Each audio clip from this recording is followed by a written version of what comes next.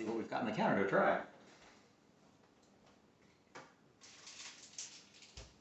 Looks like today I'll be tackling the White Chocolate Cheesecake M&Ms.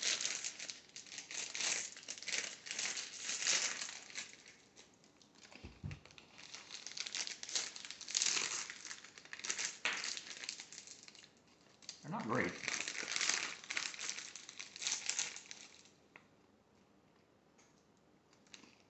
They do have a vaguely cheesy quality to them, but I'm not sure I guess they were cheesecake.